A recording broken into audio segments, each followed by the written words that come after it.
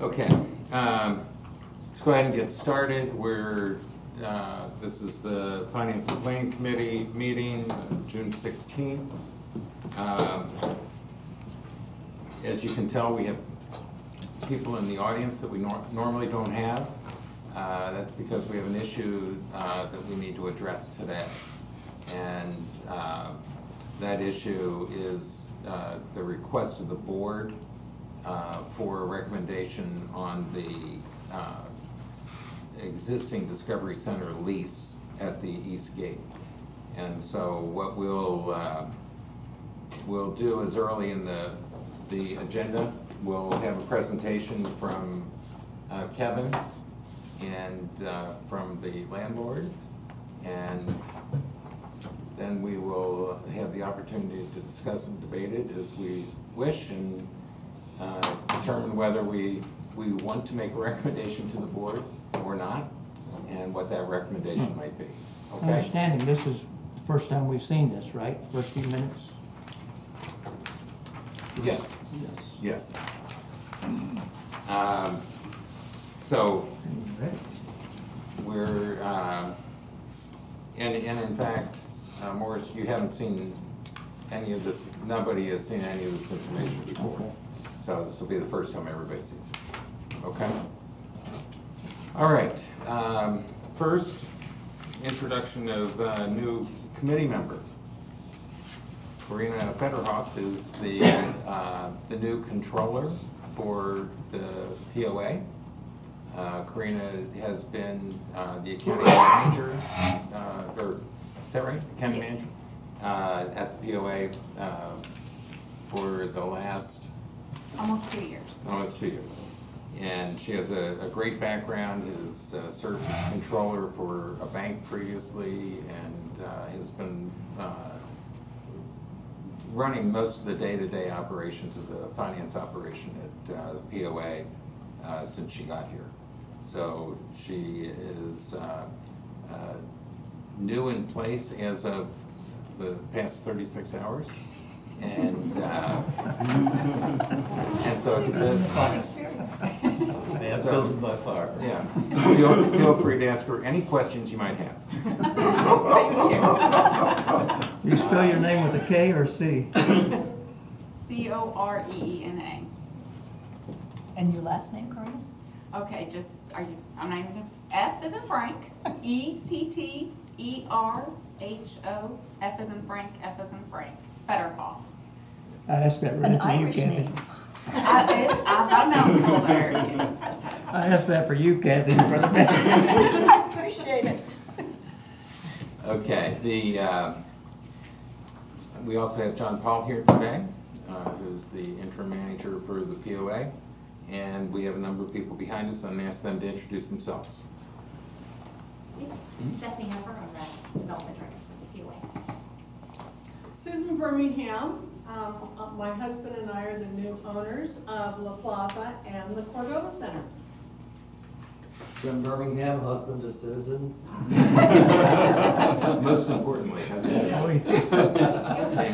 Jamie Caperton, Chief Member Experience Officer here at the village. And I'm Kevin Sexton, Director of Tourism and Community Affairs. Okay, so we have the minutes from the last meeting that I think were emailed to you. I hope they were, but I gave you. I make a motion we approve the minutes. Okay, I second. all in favor? Aye. Okay. Kevin, I've been told that if you stand over there, This is the sweet spot, right? it's the That's best the spot. sweet spot right there? Yeah, the Sheldon spot. All right. The camera picks you up and you can still see it. And the microphone's picking up. Yeah. Right here? Yeah, Yeah. under that one, right there. Close enough for government work. All right. Am I ready to roll? Yep. All right. Congratulations to you, Karina. Karina's been really good to me. She helps me with the 50th anniversary merchandise, and so we worked well together. But again, good afternoon. Thank you so much for this opportunity today. I really appreciate it. I also want to thank each of you for the service that you are providing and the leadership to our community. I can tell you from our small staff at the Discovery Center that we are very passionate about this community, and we're committed to. Today is a big decision. It's a big decision we need to make, and I can be the first one to tell you that I don't have all the answers, but what I want to do today is just talk to you about some of the background, give you some of our processes, just give you some insight to the Discovery Center and what we do. Before I start making my comments, I have an interesting question. How many of you have been to the Discovery Center or when it was Village Homes and Land? Who has been in there? Nobody. That's what I anticipated. Well, what about the one that was in Hot Springs? Well, And the former one at the Westgate? Exactly. I've been to each of those. All right. So, would it be permissible for me to stand right there and just scroll through a couple of pictures? I took a couple of pictures of the Discovery Center.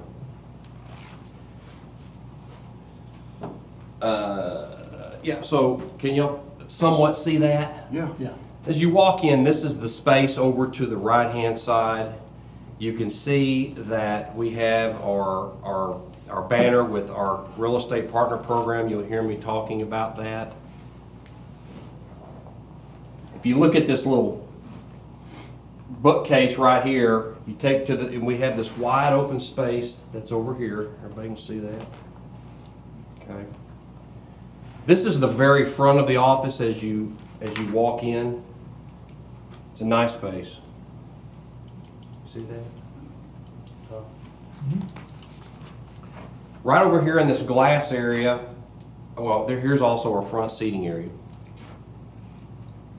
Very modern, up to date. This is our little conference room. This is where I've been sitting, host about 5-6 people. This just gives you, this doesn't do it justice, but it gives you a little bit of a perspective of what our Discovery Center looks like, and I encourage you and I invite you to come out and see it. It's just down the road, everybody. You know where it's at, right? You've seen the signage. Yeah. Okay. What I want to do is just very quickly give you a little bit of a background. As Kathy mentioned, the Discovery Center started in 2016 in downtown Hot Springs. Did y'all visit that? Yeah. Okay. All right. That was established before my arrival. I've been on board since January of 2018. Once I realized that the Discovery Center in Hot Springs was not, it was attached to the Arlington Hotel.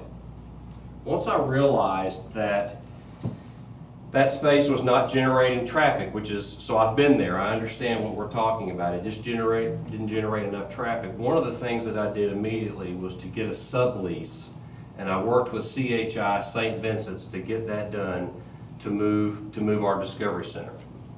So when that happened, and that happened in late 18, sometime in 18, we incorporated the Discovery Center into the Village Homes and Land office that is where the Discovery Center is now.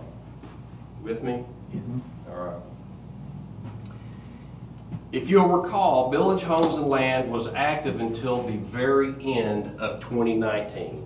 Cheryl Dunson was the broker at Village Homes and Land, and she turned in her resignation in October, but by legal, we were open until the end of the year 2019.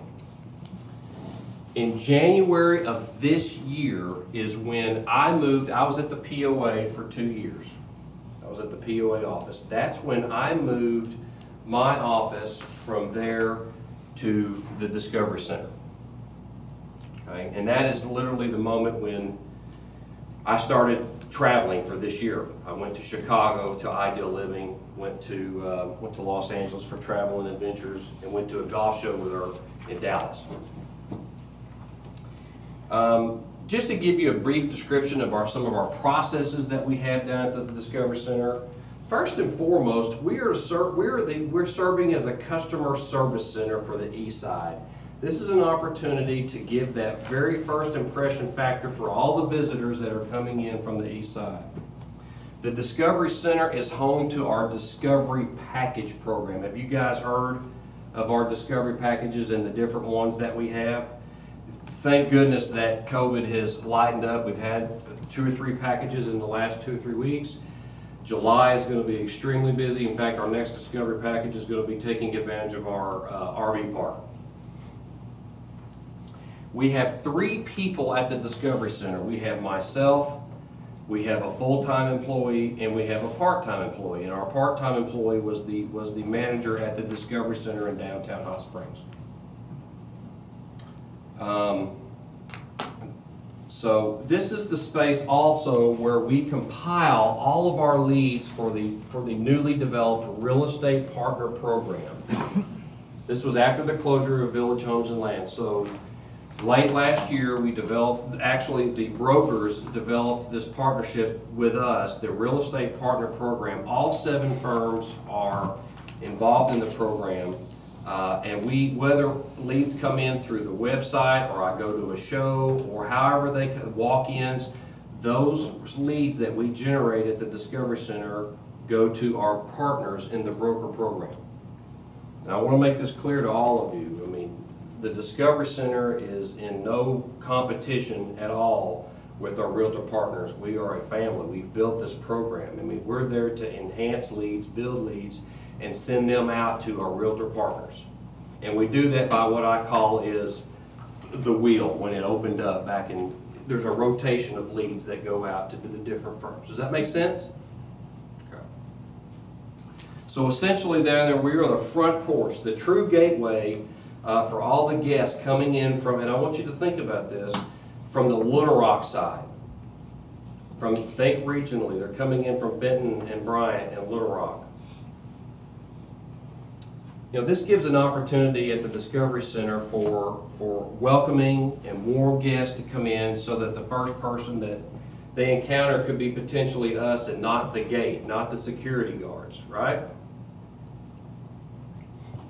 One of the things I wanted to do later on this year was start giving some amenity tours. If somebody didn't want to spend time with a realtor, let me give them a tour of the amenities, a tour of the facility, so that I could turn that into a lead and report that and make that a lead into the real estate partner program.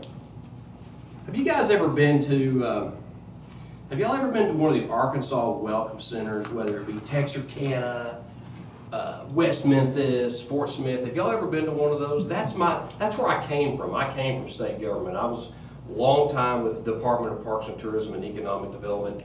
Those welcome centers are places that you can drink coffee, you can chat, you can get maps, and get merchandise. It's a place to gather information, and so that's kind of the vision that I have. Also, hosting guests, that relationships that I've built since I've started here. I've built relationships with businesses both in Garland and Saline County. One of the main relationships that we have, and in fact I'm hosting them on Friday, is with Oaklawn. I'm having the new group sales manager from Oaklawn out here. That's a place that I can host guests at the Discovery Center. Just some reasonable alternative uses for the Discovery Center. What can we do to make it more viable? We can allow our real estate partner program realtors to use this space to meet with their clients, to host meetings. It's a place for community to gather. I mean, networking. I mean, if you see from the pictures, again, it doesn't do it justice. This space is set up for that kind of atmosphere. It's already there. It's done. One of the things that I wanted to do was have the open house with our realtors, have them come out for a couple hours, and then have some time for the public to come out and see it. But obviously, COVID hit in mid-March, and I was not able to do that. Start opening up on weekends. One of the things that I think we should start doing moving forward is that we can start opening up on Saturdays and Sundays and having our real estate partners actually being there during those hours on the weekend as guests come in. You know, one of the things that we might be able to do is have some sort of additional POA staffing. I mean, we've got a marketing team. Could somebody from marketing or golf spend some time down at the Discovery Center as we're welcoming guests in? Find innovative ways to drive traffic to the East Gate. What could we do to relieve some of the pressure of the gate and the security guards? Because as you roll in as a guest, quite honestly, do they have time to chit-chat and talk about, you know, because they want information. Do they have time to do that? Not really. It's not that warm, welcoming experience. So if we could find innovative ways to help with boat decals, something to just drive them into the center. One of the things this reminds me of is, and Dan, you'll appreciate this, is when my child was younger, I took her to Silver Dollar City. Well, when you go up to Silver Dollar City, what do you go through first before I can enter the park? Store. The store. Absolutely. The store. You have to go through the gift shop to buy merchandise and get information before you can go in. That's kind of what I'm thinking about long term in terms of the Discovery Center. Let's talk about activity. And this is as of January when I moved in. You know, I moved in, I literally, first week in January, I certainly didn't expect any traffic, foot traffic, vehicle traffic, and it was right as I was beginning to do the shows. So we got back, I put the sign down there at the Discovery Center sign, and then what happened? What happened in mid-March, y'all? COVID came. So we were open, think about it, we were open as a Discovery Center from January to March. And ever since then, pretty much, it's been very quiet because of the pandemic. I want to be clear about something to all of you, and I want you to listen to me. Village homes and land was never truly set up as a visitor experience place. Does that make sense? It was a real estate office. It was an office. It was never utilized the way that it could have been. I have a different vision. I'm of a different department. I see bigger things. I see presence at the gate to welcome guests. Some of the key drivers to success, in my opinion, having some sort of community real estate, family shared visitor space is vital to our guests both now and the future. I mean, seeing how we are the largest gated community in North America spanning 26,000 acres, in my opinion, as big as we are, it warrants a welcome center, a visitor center on both sides of our gates. Thousands of people come into that east gate, both inbound and outbound, on an everyday basis.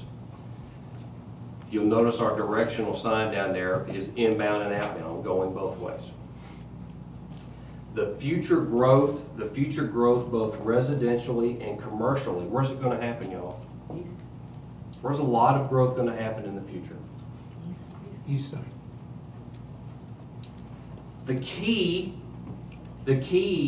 is how we market it, right? The key is how we're going to market the East Gate. Social media, web presence, digest, opening on weekends. I'm not going to steal Jamie's thunder back there, but there's a marketing campaign that's forthcoming. That's the key, right? Don't y'all agree? How much are we going to expose the place?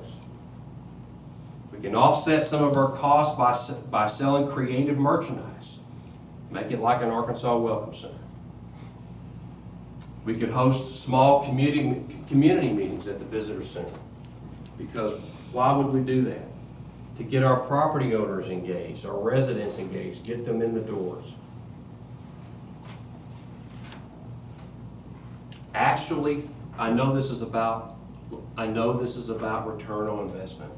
Well, you've already made that. Look at this space. Just consider it. It's so modern. It's one of the best facilities that the POA has. It's inviting, it's warm, it's welcoming. It has that first impression factor. What about allowing our clubs and organizations to, like they do at the west side, to put their brochures out there on the east side? One of the things that we did for the board was we created a position statement, and I'm not going to read the entire thing, but I want to continue to show you the recommendations that we gave in our position statement. Change the name from the Discovery Center to the Eastgate Visitor Center. Get billboard signage on Highway 5 to direct traffic to this particular entrance. Provide weekend open hours at the location. Launch awareness program to promote real estate partner program, and 2 available visitor center locations now available at HSV POA. Dedicate income from the real estate partner program to cover operating expenses of this location. So, I mean, that's part of what the program was, is we generate leads and they help offset some of the costs. Okay? All marketing materials will drive traffic to the visitor center assistance. Has this been helpful to you, giving you a little bit of a background, some insight into the Discovery Center? Do you have any questions or comments for me? Ken, go ahead. Yes, sir. What kind of traffic are you getting through the visitor center now? Well, What did you get What do in you mean? January? well, none. I mean, between 10, 15 people. COVID-19 in January? COVID-19 in January, so far in June, we've already had 20 people. We've had people, since this has all come up, we've had residents come in there. But I'm just completely frank with you, we've been closed. We have not been advertising to come on in and visit. So yeah, it's been low since I moved in. It honestly has been. But do you have a target for how many you'd like to Well, see? that's a great- What's your personal goals? I mean, how That- do we rate whether you're doing a good job or not? Well, Finance that is a and great planning. question, and that's the $64,000 question. I've thought about this over and over. How can I possibly put a number to it when I don't have any precedent, and I've never done a project like this before, of bringing visitors into a welcome center? I don't know the answer to that. I mean, it depends on how much we put into it monetarily. What's our return going to be? How many people do need to come in to make it viable? I don't have the exact number to that. Let me help you a little bit. Thank you. You're setting me up. No, I'm not. No, my daughter just moved here, and she went through a lot of different, retirement centers and all this kind of thing. And she went through some really good ones, what you're trying to get to. When she went in, they actually had people in the village, in those centers, where she went to school, like IU, this kind of thing. And, I mean, it was a group. They really did a lot of front end. I think that's what you were talking about. You really want to do a lot of that front end stuff. Well, yes, I agree with that, because we're not doing a good job with that right now. I think that you said that also. Absolutely. But I would sure like to see some kind of metrics or goals or something, I mean, vision or something, that's what. I mean, Stephanie? Well, I just wanted to, let me just insert that the East Gate sees today approximately 4,000 cars a day in and out of that gate.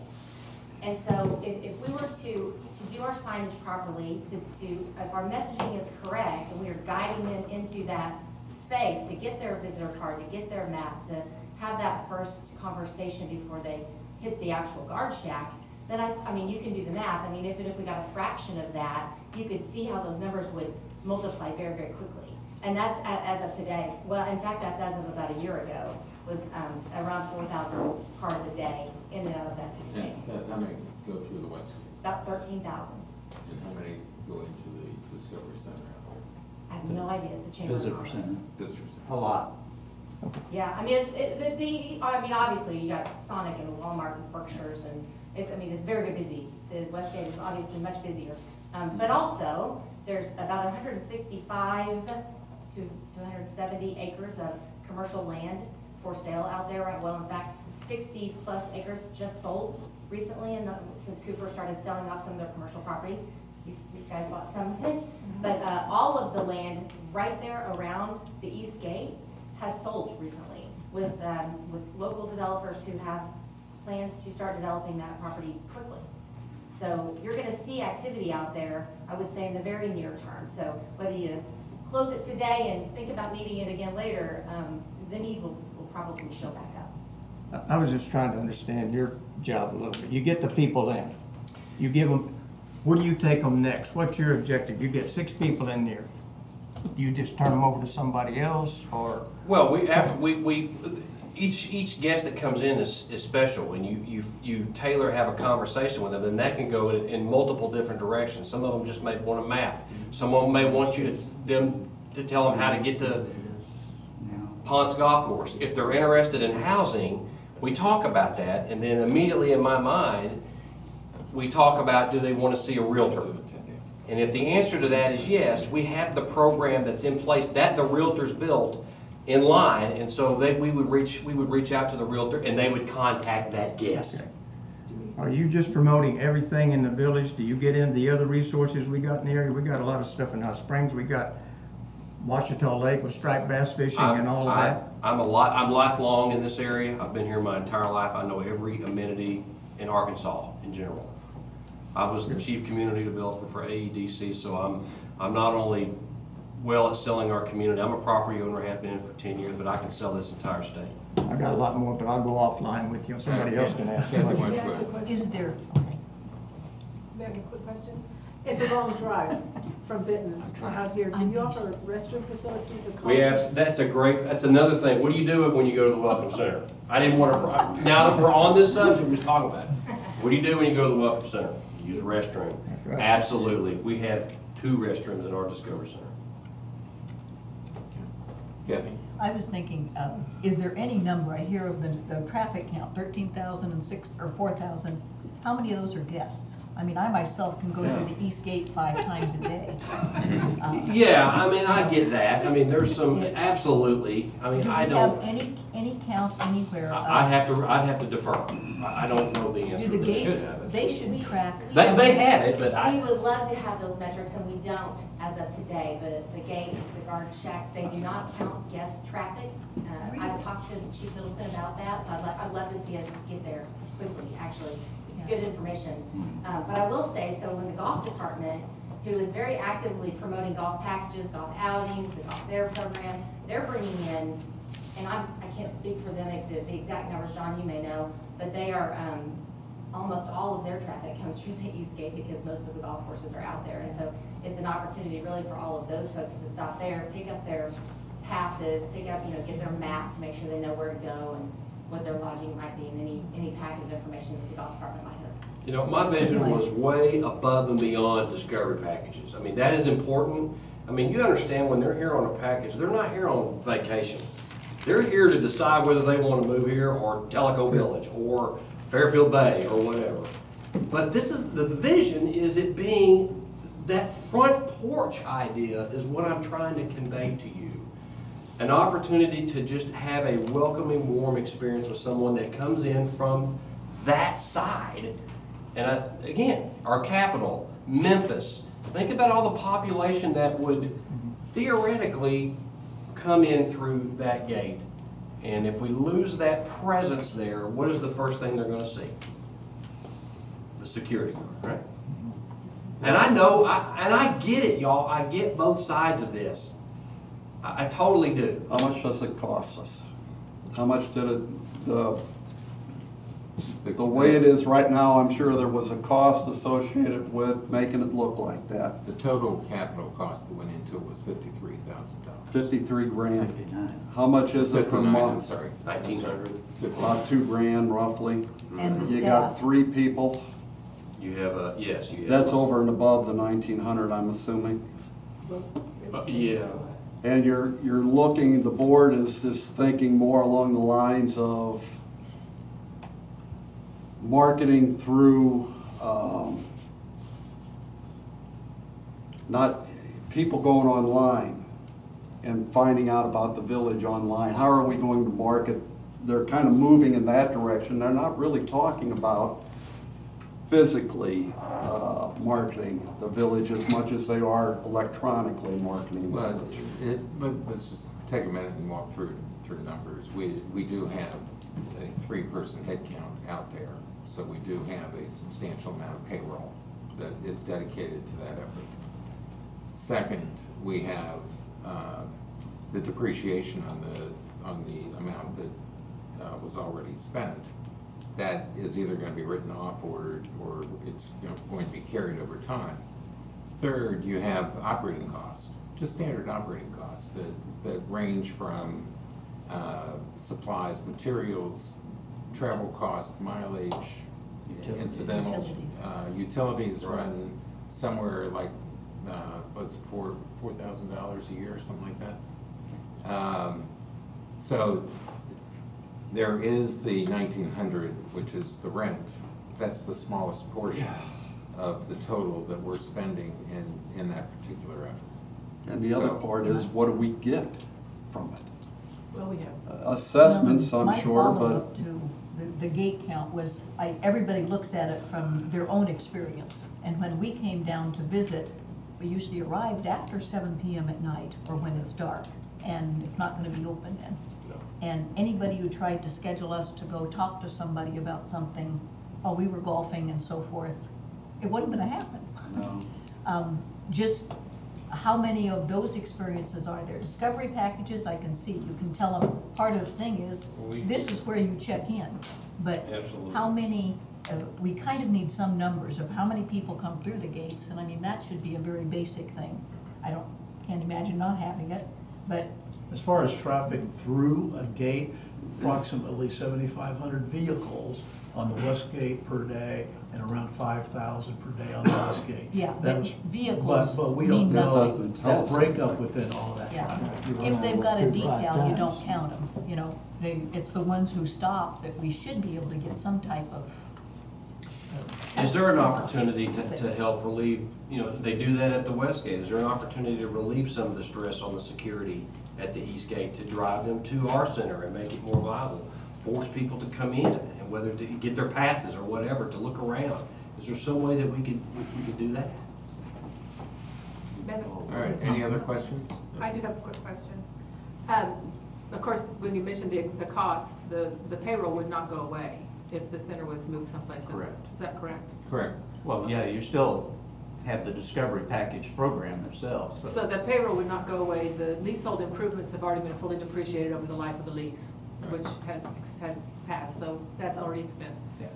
But has anybody talked to Village Health Mart? Did they do a feasibility study? There's a reason they built that big building there. They don't spend money lightly. For delivery. So have we asked them about a I have feasibility not, I'd be study? happy to chat with them, absolutely. And see if they know something, or they would not have built that facility there. And can you give us an idea of what the income from the real estate program is, real estate partner program? Do you know that, or am I? I don't know. I do, am I allowed to? Sure. $19,000. Annually? So how that works is the real estate brokers pay per agent, and it's $200 for this year. That's However, great. that income is not directly tied to that office. That's correct, Dan. Right. That is correct. So that income would continue anyway. That's exactly right, but that's what it is. I mean, It there's no is, it secret. is. Right. I have a question. Yes, sir. The Discovery Center is important, but we have a lot of B&Bs and vacation rentals, and those people are coming in on the west gate, some on the east at night, sometimes early in the morning. Is the east gate really the best location to try to capture all of our visitors to Hot Springs Village? I mean, when To I me, came as a it's visitor, extremely or important. I was a gate runner first. One of those. Ignorance, right? You didn't know. But we go to Walmart, there used to be a grocery store out on the east side, so a lot of people would go out to the east side, but that's no longer in existence. So now we have everybody going out the west gate, if you're here for a week, buying your groceries, whether it's at Brookshire's or Walmart, and then coming back in. Wow. And a lot of people don't ever go back out the east gate until they leave. Well, see, I grew up in Little Rock, and I graduated from Bryant. I'm very familiar with that part of the region, and I can tell you, if I'm coming out here to play golf, or I'm coming to enjoy an amenity, and I live in that area, and I'm not even familiar, I'm coming through that east gate, because I'm more familiar with it. It's easier for me. And the other thing, when they do that, it's almost like you have to pass by it automatically. It's not out of the way. You have to think about the metropolitan area of Maumelle and Conway, all those people that would be visiting our community to play golf on a stay and play package, they're gonna come through that east gate. Sure. That, I mean, I'm telling you, But what about our visitors from Oklahoma, Texas, that are all coming through the West Gate? if No, I- they're not. No, if I'm coming from Dallas, I'm still coming through the East Gate, because I'm gonna get off at Interstate 30, right there at Highway 70. And then I'm gonna, well, it depends. You take 128 and you can either go west if you're gonna be playing DeSoto or you're staying over there. But if you're playing Granada and you're staying, it just depends on, that can be case by case. Or you come in on 7.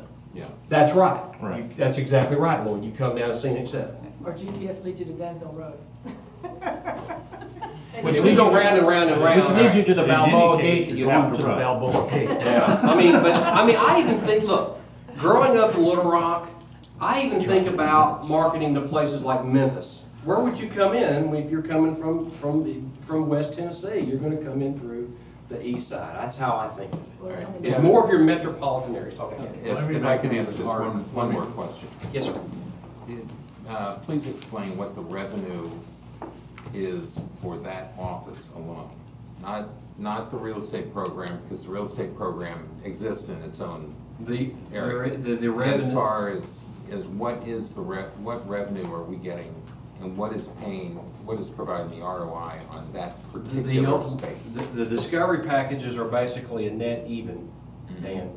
There's not, I mean, the revenue comes in and it goes back out to pay for the lodging. We have to stay competitive with our lodging cost, a golf cost. Fine. And so the revenue is net neutral. Okay, so what we're saying is there isn't revenue coming in for that office per se. That is correct. Your revenue and your return on your investment is start getting those visitors into that office and convert them into new property owners. Okay, all right. All right, John Paul, So do is you this- want to make any comments? Oh, I'm sorry. Yeah, I have a question. It sounds to me like ultimately, this Eastgate location is a yes/no decision for somebody. Yes. That's Yes, kind sir. of, that kind of sounds like the Yes, sir. direction somebody's Yes, sir. going. If it's a no, what alternatives, other than the current Eastgate location? Absolutely. Are under Absolutely. consideration? Absolutely. One of the options is the Chamber of Commerce. I've heard that. Personally, I would rather, as POA employees, the three of us, we would prefer to be in a POA facility for free. I mean, I'm just telling you what I personally think. I'm a board member of the Hot Springs Village Chamber of Commerce. I love working over there at the Chamber. I have mixed feelings about interfering with the real estate folks who are already there working and on-site. Sure, we could find a way, absolutely. I enjoy being over there. I work closely with John, the new chamber director over there, helped to bring him on, work with Faith, talked to Faith today. So either there or a POA facility. I mean, ultimately, my first choice, you all know what that is, but I get it, I understand, I'm committed to you.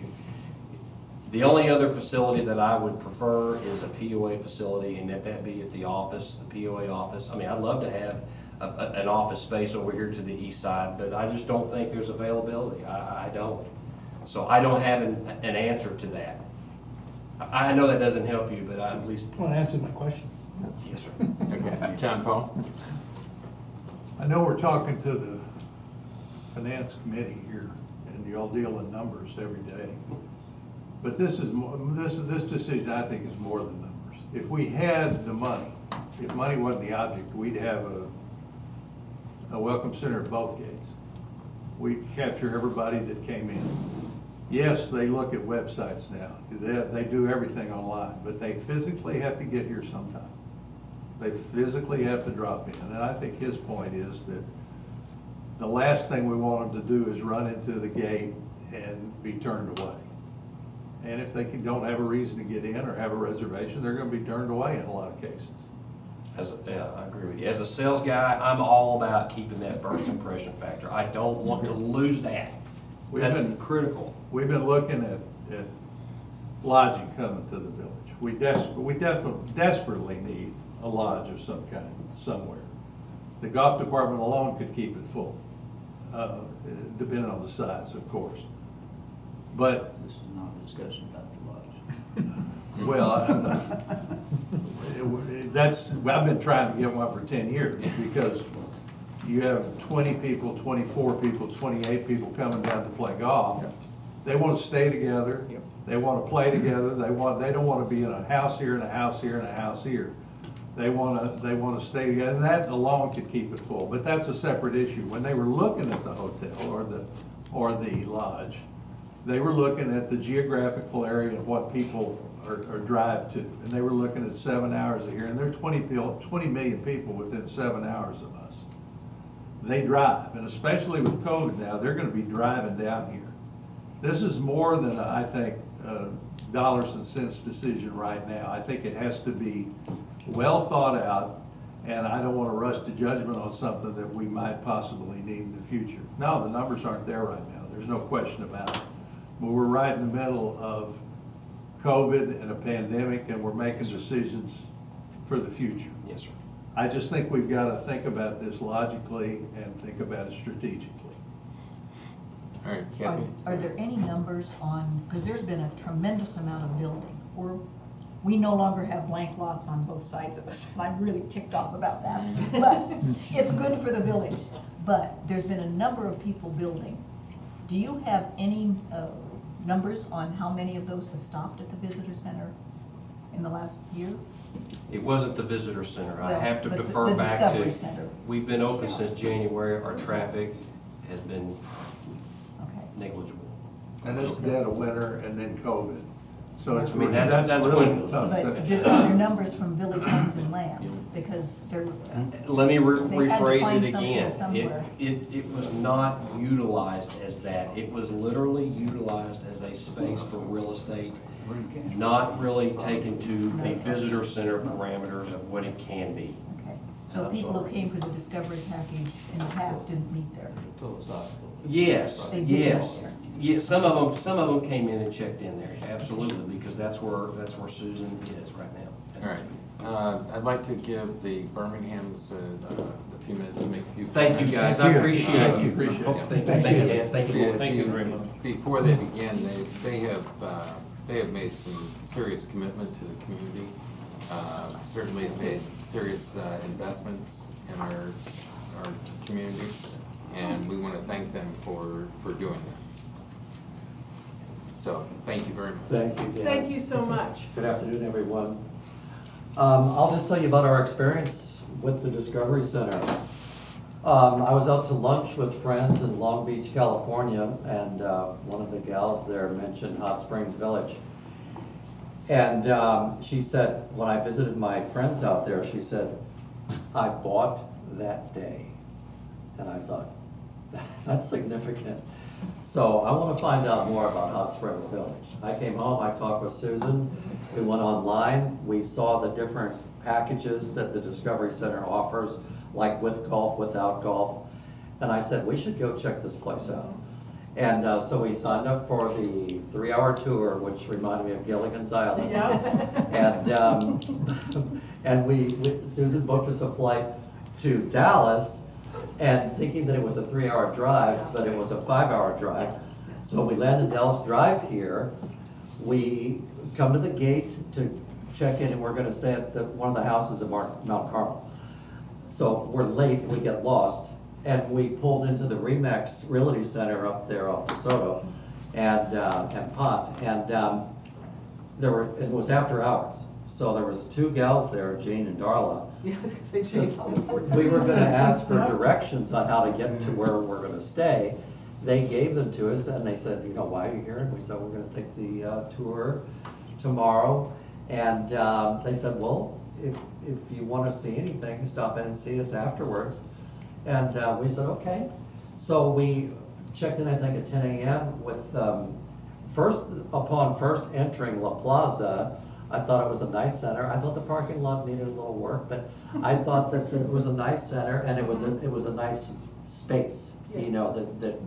And the gal there was very kind, and we jumped in her car, and she gave us the tour.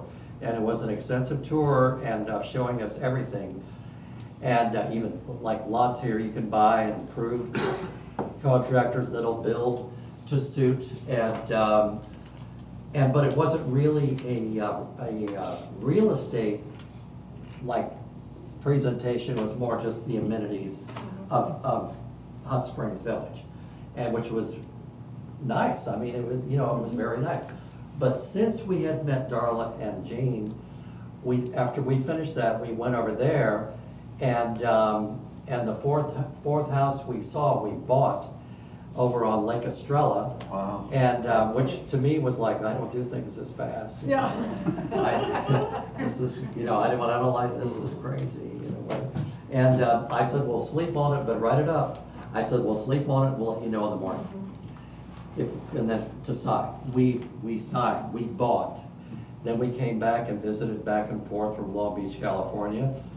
And the third time we're here, I said, it doesn't feel like we're going home, it feels like we're leaving home. And so that's when we decided to sell back there and then really make this our home.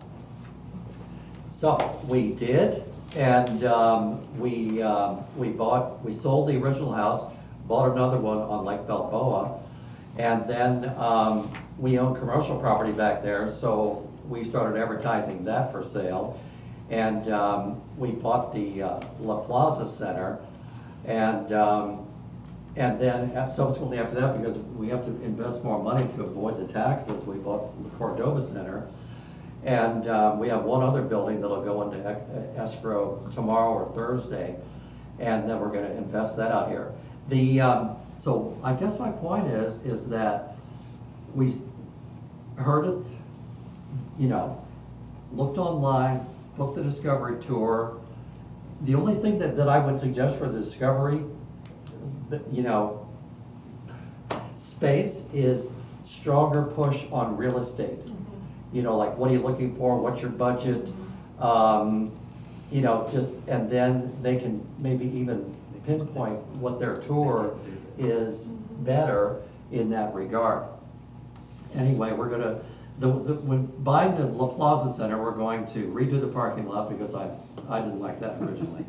And the side monument, we're gonna make 3 or 4 times bigger because I don't really feel like you see it, you know. And Cordova Center, we're doing major investment there. We have new roofs on it already.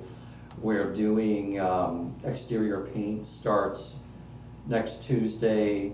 Climate control is putting all new HVACs in every single unit.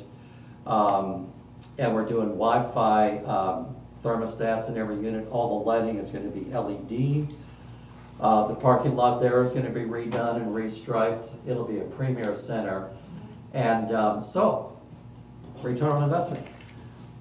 We stopped at a Discovery Center, and by the time we're almost done, we will invest $3 million here.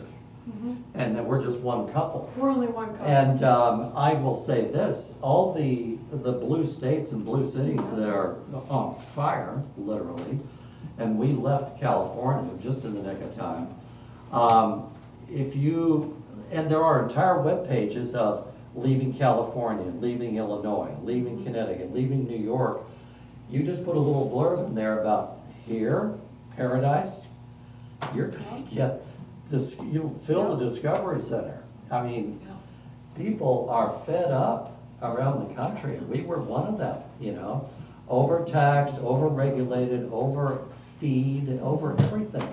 And we're so grateful to be here. So, yeah, this is our home, and we are in the process of building community, and we're grateful. So, the Discovery Center, we'd love to see it stay. That was our first introduction to Hot Springs Village. Yeah.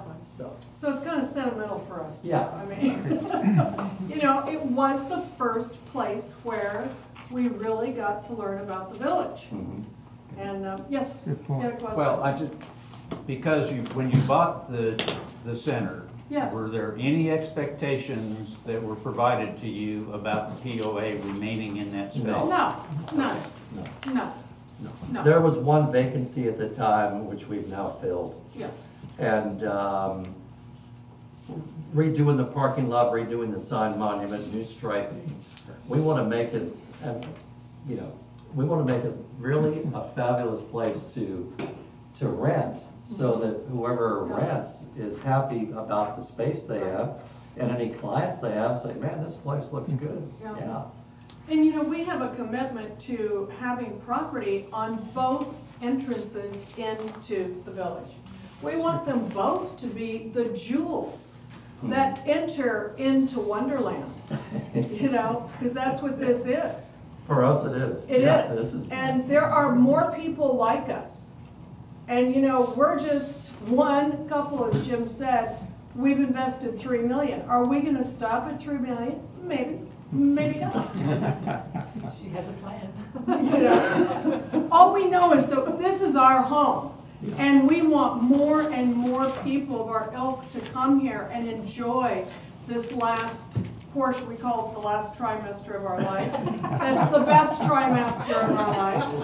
And, you know, Kevin, I went in and met everyone in there.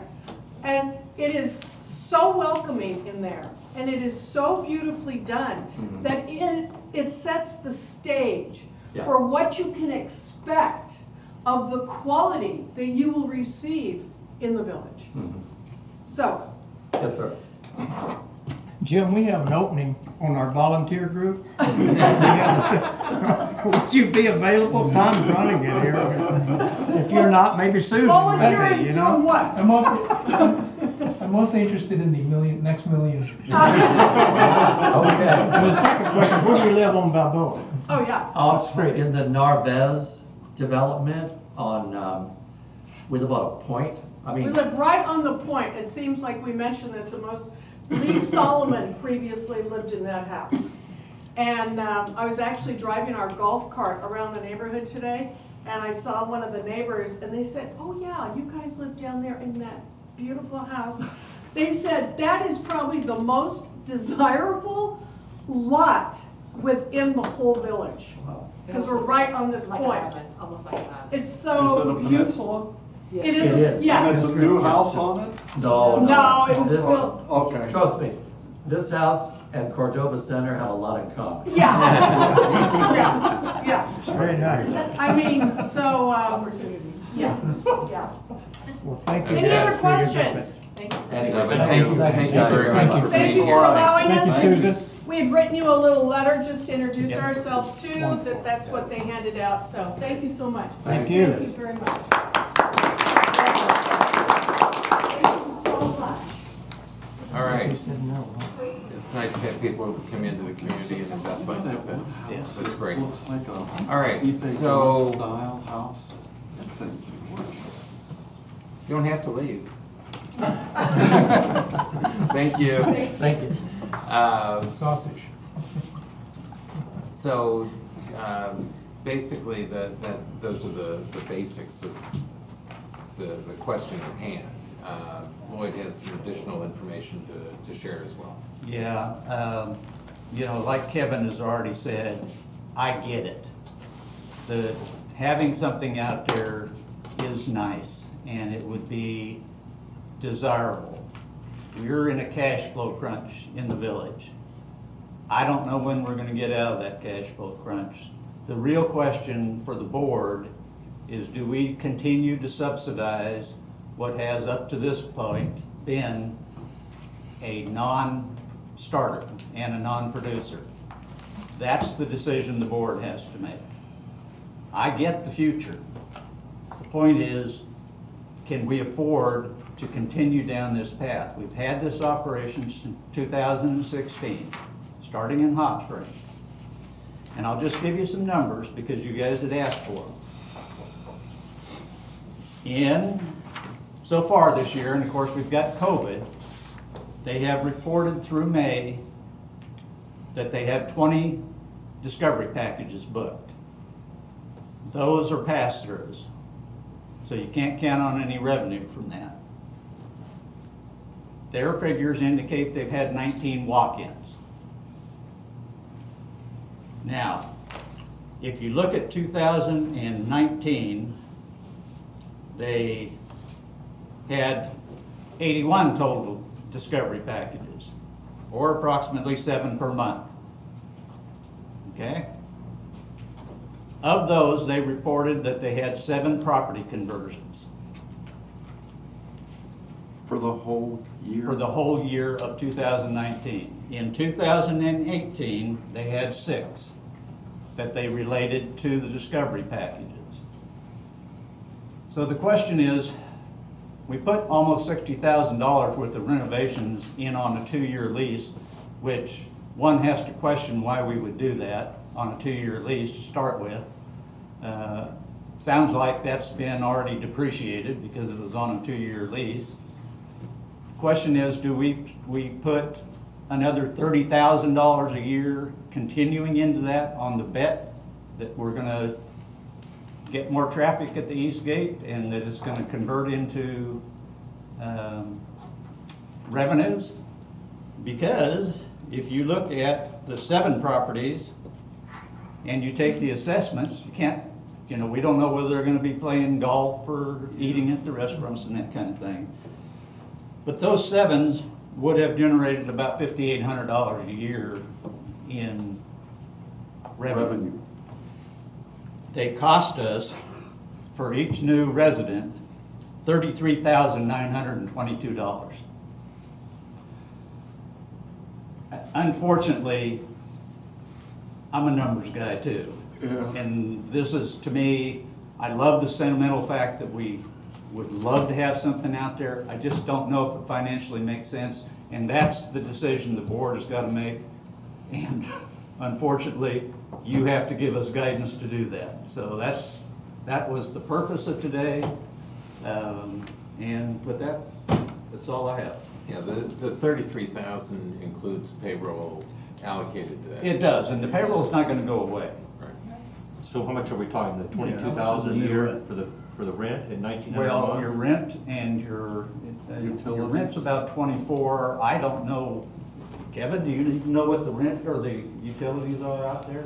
No, but I can find out about it today. Yeah, $1,900. I can't imagine there. 1,900. I think you're talking a $30,000 number that you're going to have to continue subsidizing. Well, the property owners are going to have to continue subsidizing to be in that space. I think that's a fair number to probably be dealing with. But if you move that space to, let's say, someplace any place, it's gonna cost you something. Yeah. Even if you put it Yeah. in an existing POA office, Well- there's still the opportunity cost. Well, there are several factors. One is moving them into a POA office, there is available space and you have no space cost. The utilities, you'll run some, Right. but incidental to the operation of the building. And there will still be some supplies and materials costs that they will require just as employees. Right. So the big nut here is the $1,900 rent, Right. and 1,900 and some change. 1955.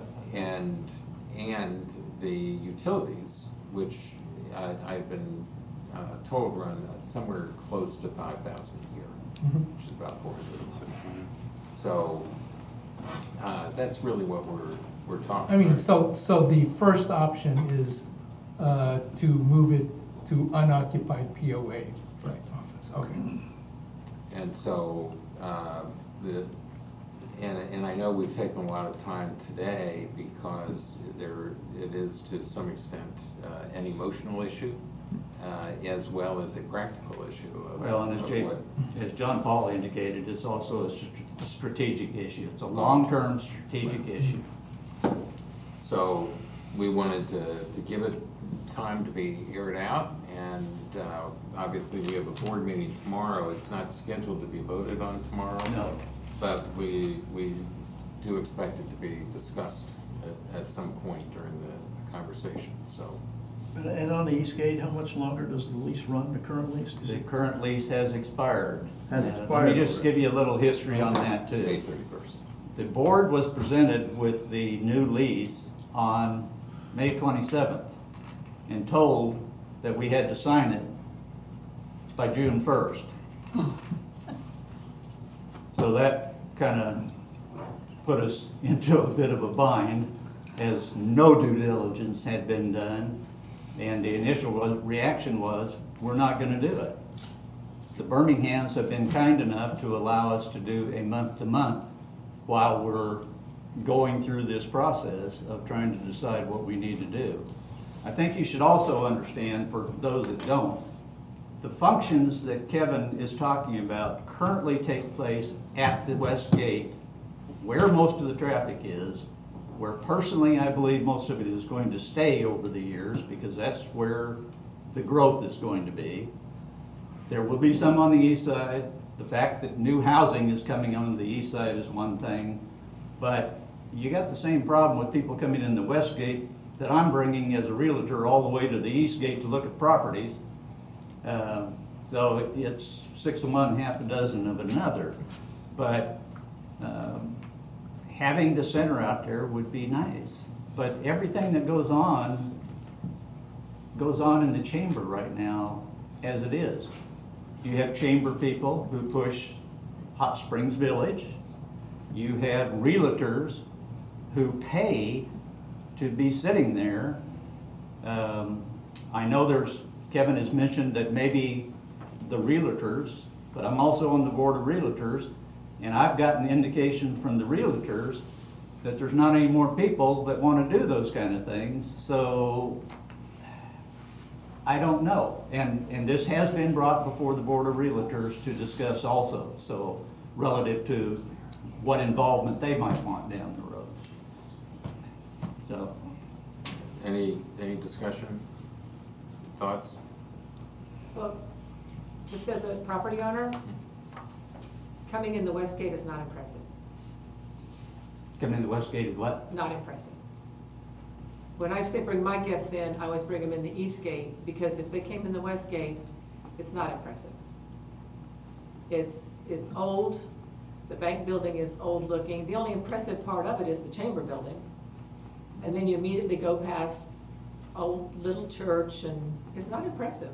That's just my opinion. You don't like the fountain and all? The fountain is beautiful, but if you come in, right as you turn in, all you see is where they tore down the Cooper building, you see the old bank, Yeah, that's true. and you have to intentionally look to see the fountain. The fountain is fabulous. But unfortunately, that's about it. You go past a small Walmart, you see the, a McDonald's. Any other thoughts? Well, my thought is, I've tried to make it a point to talk to, again, there's 3 new houses going in on our street, right, within 2 blocks of me, and there's a bunch of building on all of Isabella and Granada. And I try to talk to as many of those people as I can meet. And to my knowledge, not one of them has stopped at the Discovery Center. Not one of them has come as a result of our internet marketing or our marketing as a whole. It's like, oh, well, it was an accident. Oh, I knew so-and-so that stopped here. And I'd love to have a Discovery Center, because I can see 3 or 4 years to now where we would need something like that, I hope. But I just feel it's an unnecessary expense, possibly in a very expensive time, or a very cash uncertain time. But it's like Jim and Susan said, they found out from friends or from people that were talking about the village, and I think a lot of us, it's that way. And then you get onto the internet and you start looking, you basically do what Jim did. And then the only thing that it sounds like discovery packages are the big thing. But can you sell a discovery package through a real estate company instead of through our own office? I don't know why. Well, they are offered through the realtors. Well, how did I we get in hesitate to between bring then? this up, but the problem with the discovery packages is that we're using outside lodging. The realtors all have realtor program or rental programs that each of them run. If they have a discovery package, they're going to want to use their rentals. Well, wouldn't that be a good thing? It would be for the realtors, yes. It would make them want to be more involved in the process, I believe. Yes. But that's, again, that's one person's opinion on the board, so. Well, and I'll chime in on that, and, because I have some familiarity. I know some people who have come through a Realtors program, because that was their contact, and the places they put them in. I know of 2 couples that happened to be from Nebraska and didn't know us at the time. Oh, they knew us, but didn't know we were down here. And they were ready to leave, because they said if this is indicative, and our rentals, when we came down, I'm going circularly, we had a dog. So I assumed we stayed in dirty places, because we wanted someplace pet friendly. But, and I'm not trying to discourage realtors, but some of them are relatively dingy. They really are, and it turns people off. And I know Kevin has done a great deal of work to find places that are a bit more modern, and after, we visited 3 years before we came, and after the first year, I brought my cleaning supplies with me, because we couldn't stay in the places that, and that wasn't, but I know people who've been through the realtor program. And I can't disagree with you on that. Rental, that's a whole nother bailiwick. Yeah, it This is. whole rental thing It needs is. to be addressed at some point in Yeah. time. Yeah. Because it does turn people off. Yes. All right. Anybody feel strongly one way or the other? Not at this moment. Anybody want to make a motion? To do what? Recommend to the board that, Well, if the board isn't, excuse me, if they're not gonna vote on it tomorrow, it's not gonna be, could we shelve it for a week and discuss it in next Tuesday's meeting, maybe? Think on it a little bit. That would be a fair thing to do. I mean, we all just learned about it just now. That's kind of how I feel. Let's Yeah. give us a little time to absorb everything that we've been told, work some numbers, and then maybe make a decision next week. I know it's time, we're on a timeline, but if the board's not gonna see it tomorrow, then we do have some reprieve. okay, I'm fine with that. Everybody agree? Agree. Derek? I do have a question for Kevin. Yes, sir. You know, a person coming in on a discovery package and then goes and buys a house does not really help the POA get rid of lots. So how do we get people to at least maybe look at buying a lot? You know, a realtor should be the one forking the bill to bring in a client that's making 6% off a sale of a house. But they don't want to sell a lot because it's only $5,000 or $20,000. Well, it's not. How do we that do don't- that? We're short people for that. Well, I can assure you that whenever I'm talking about discovery packages, whether it be at a trade show or any place, I'm talking about lots, but I can't make. No. I mean, but it's not that I don't encourage lots, because I'm well aware of new construction helps us out with new assessments. Absolutely. One of the things that we really haven't talked very much about here is the new marketing plan that we're working on with the sales agency. And the primary focus around that redesign of the website and all of our messaging has been to create building on lots. If you look at when you get a chance to look at the new design, you'll see we have builders on it, we've heightened the builders, we've heightened the discovery packages, and we've heightened the relationship with our realtor program. But as we did that, one of the primary focuses with all of those programs was to drive lot sales. Because we were given a goal of 2,500 lots in 20 years. And so we passed that on to the marketing company to say, we need to make sure that all of our messaging and design is around that focus. I can tell you too, in the Discovery Center itself, there's a very large map. I mean, it's probably 10 feet, 2 of them, 10 feet by 5 feet tall that take up 2 huge walls.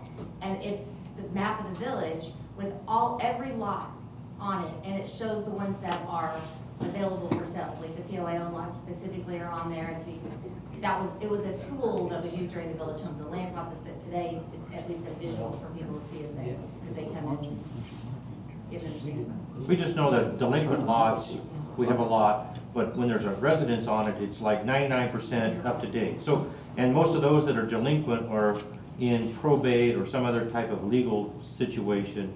And so we're gonna get that money, and we need to generate new money, which means a lot and a house. Couldn't agree with you more. All right, But very difficult to do that. I know. so shall we move on to the next point? Okay? Thank you all very much. Thank you. Thank you. Marketing subcommittee status. The charter is approved. We have a number of people who have agreed to serve. We have 2 more interviews, I think, this week. So hopefully we'll be able to wrap the committee up this week and get it going next week. But I know I've said that last week, but it took us a little longer than we thought. So, okay. Working groups. The CMP review, strategic planning discussion, the review is done, and strategic planning, how are we doing? Okay. Prior to this meeting, our group met for the very first time. We did some housekeeping things like appointed what I call a ringleader. We don't have a chair. A secretary. We talked about expanding the work group. You had provided a couple of names. I had suggested that I would want somebody from staff to be on our group. Basically, we just talked about the variety of issues about expanding, and we want to discuss that even further. So no specific outcomes with respect to that. So who's the ringleader? Me. Surprise, surprise, surprise. Yeah, it was a tough campaign. Now ask who's secretary. Yeah, who's secretary? Well, the secretary position was, when we start onboarding more people, the current secretary may decide to give up his position to one of the. I have the option if a newbie comes in. Right. Remember, he said he got fired from the last secretary. That's right, I did. He's aiming for a resignation this time. The other issue was simply meeting, and I was out of the room. I don't know that we came to a decision, but I think maybe Thursday I in think the Thursday, afternoon, yeah. Thursday depending upon afternoon, golf situation. but we're going to expand our meeting time considerably for 2 reasons. Number one is we have lots and lots of issues, and the other is the inability of the ringleader to keep the conversation focused. Okay. We're gonna stay a little bit after too, right? Yeah. We're gonna stay a little bit after. Yeah, we're gonna stay a little When bit you let after us this. go, we're gonna. Right. Okay. And what time on Thursdays? I think 2:30. Well, this is an ad hoc meeting, It's so- just a group meeting. but I think one of the outcomes of that meeting will be, when are we gonna meet Yeah. next for some ridiculously long period of time until we, can actually make a decision. But we're looking at it more of a marathon than a sprint. We This did is a discuss big, a big name, deal. It is. but there was some discomfort Yeah, with this that will name, definitely be- not surprisingly. Let me know when you come up with. Sure, well, the other thing was considering perhaps a former staff, people who are no longer Okay. employed, but still have Okay. a lot of contacts and knowledge of staff. That's open-minded, All new right. ideas, Well, yeah, I was gonna say, and team player. I'm not speaking out of turn if I say we're Oh. open to suggestions We are open to suggestions. of additional staff, if anybody has some specific ideas. On the 2010 strategic plan, there were 40 people on that committee. It was pretty extensive. That's not what I emphasize. I would emphasize they had 10 months. They did have almost a year. That's what I'm looking at. Well, And we don't expect to take that long. No. Tom, you thought maybe by the end of the year for sure that we could. Don't quote me on that, but I mean, certainly I Yeah. understand, and quote, an aggressive timeline is way more desirable than 10 months. And Yeah. I'm not thinking 10 months at all. Yeah. But, Well, yeah, we I mean, also- that's something that we as a group need to come up with. I think you need a core group that is doing the basic program. If you have 40 people just sitting in a room, nothing gets done. And so if we have the marketing group doing their thing, we have the budget group doing their thing, and you guys are working through the core. If we decided to do a deep dive into something, Well, we expand, you know, maybe not all of us get into it, but maybe one of us get into it and we expand with people helping out, you know, in that particular area. Yeah, we should bring in experts at the times that we need them. Mhm. Absolutely. Okay. Okay. All right, budget oversight discussion. Obviously, there are some changes that are gonna have to happen with how we're budgeting. And I need to spend some time with Karina on that, and Karina and Jama, and then we'll get back to you guys to schedule something. Yeah, I mean, you last week alluded to some changes in the budgeting process, so we got, definitely get We're- up to speed on that. The other thing too, maybe a couple minutes of discussion. Also, I've spent some time just trying to self-educate a little bit on zero-based budgeting, okay? I've not personally gone through that myself, it's been the other kind, but I think we're gonna need to form, like you said, a work group, a team, who's gonna be on the team, identify how often we're gonna meet, and find the best way to tackle it, because we got a long way to go. And has any budget development at all been going on as of? Cursory. No, okay, Virtually nothing. yeah. okay, virtually nothing. Okay. I have a request. I think that budget calendars exist. They do. Is it worth us seeing that, or is it kind of, I think it was, okay? I think it was very extensive. It seemed to drag out for 6, 7, 8 months, Mm-hmm. and it was so laborious. I don't believe building a budget is that difficult. I might be mistaken, but once you fill in once you fill in the human resource factor, then the rest is projects, capital. It's not. I just don't think it should be that extensive. I know we do ours in about 6 weeks. That's my That's experience. exactly right. Okay. So the calendar's there, but But you don't think we need to be we need to set a new looking calendar. at it, but, We I need to mean, set- you have other ideas, put it that way. I think Dan and I both do. Okay. And part of it, when you spend 6 or 8 months doing your budget, that means you back up and you start doing your budget before you have any results. Exactly. And so what you're really doing is comparing to 2 years before, not the prior year. And so your frame of reference is totally skewed.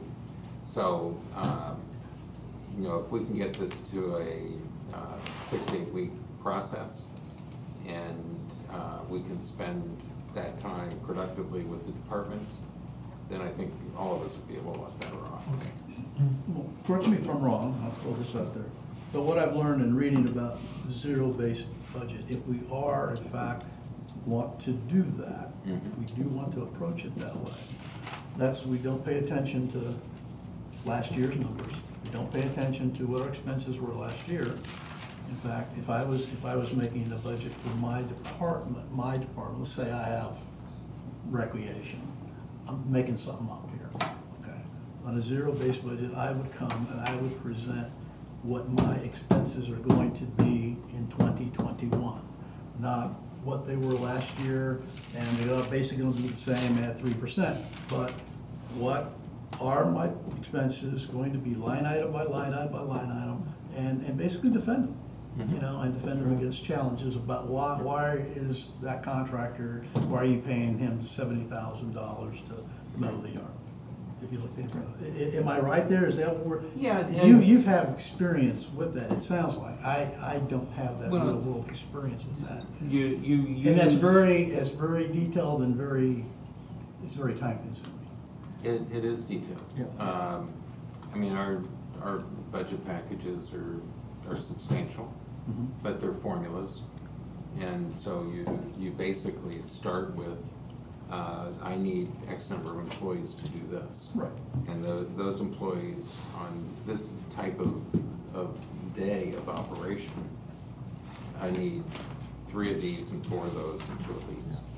And they're at various pay rates, and then you add up how many days of that you have. And then that tells you what your monthly payroll is gonna be. But you also have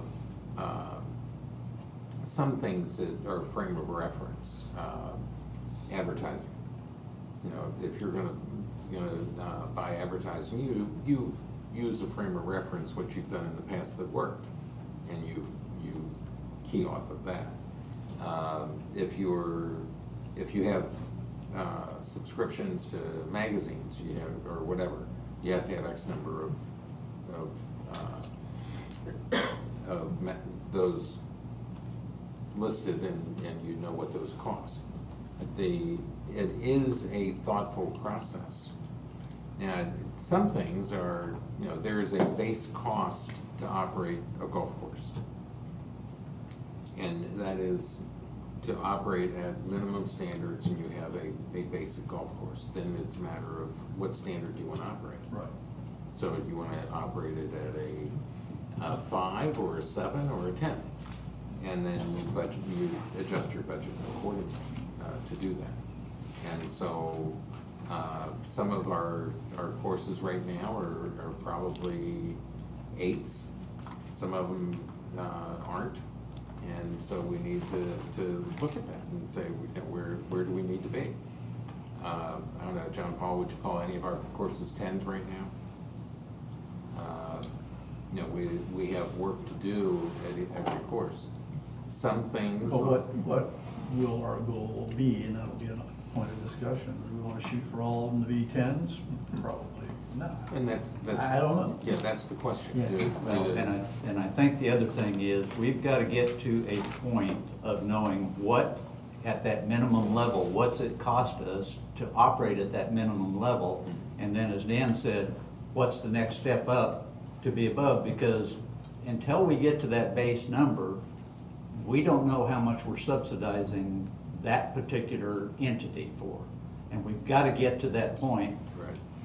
To explain that to the property owner so that they understand why we might have to do something in certain areas, like assessment increases, those kind of things. Yeah, we are likely to end this year with a $2 million subsidy again in golf. And yes. and we need to figure out how to, how do we avoid that in the future? Is it, do we have to price differently so we increase the number of rounds? Do we need to price differently to increase the amount of off-site play, from outside play, or do we have to implement a group program to do those things? We have 2,400 rounds of golf on groups booked for this year. We had 4,800 before the virus hit, so we lost half of them. But what do we really need? How many rounds of group tournaments do we really need? My guess is that 4,800 is not bad compared to where we were, but it's nowhere near where we should be. 5-10 years from now, we should probably be in multiples of those levels. So, how are we going to get there? And that's part of what all the planning and marketing and strategic plan is all about, is how do we fill those gaps. So yeah, we've got to look at the dollars and cents of what we're doing, in particular office expense. One of the things that we've spent a lot of time in the finance area talking about is that so far this year, we've processed 7,000 invoices. A little over, yes. From January through May 31st, I believe it was roughly 7,300. Wow. That's an astronomical number. It is. For this operation. There is no way in hell we should be processing 7,300 invoices. But what's happening is, if you're working at the Balboa Golf Course and you need supplies, you go get supplies. You go out and go to Walmart and buy supplies, or you go wherever and buy supplies. If you're at DeSoto, you go somewhere else and buy supplies. We don't have that central purchasing process in place. I could save money. That could save an incredible amount of Yeah. money, an incredible amount of time in the finance department. We have to get more efficient in what we're doing. And so as we're looking at the budget, we want to look at not only what it costs to do A, B, and C, but what is the process to do A, B, and C, so that we're doing the processes right. Right now, we're not. You know, we know, and this is just one example, that our processes aren't correct. So that's the kind of thing that the starting from scratch allows us to look at. So. Well, with those 7,000 invoices, in 2020, we still have two-part purchase order forms on paper that are signed 4 or 5 times Yeah. before they get back Ridiculous. to the table. It is. I mean, it's hard to believe we're still there. Yeah. You know, you don't want to say we're in the dark ages, But yes, we are. but We're close. But we're in the shadows. We can see it. Now, we haven't talked about it on strategic planning yet, but that should be something that we should be looking for 3 years down the line. How do we increase our efficiencies? yeah. Basically, the finance is a big area that I think we could really make a difference. Yeah.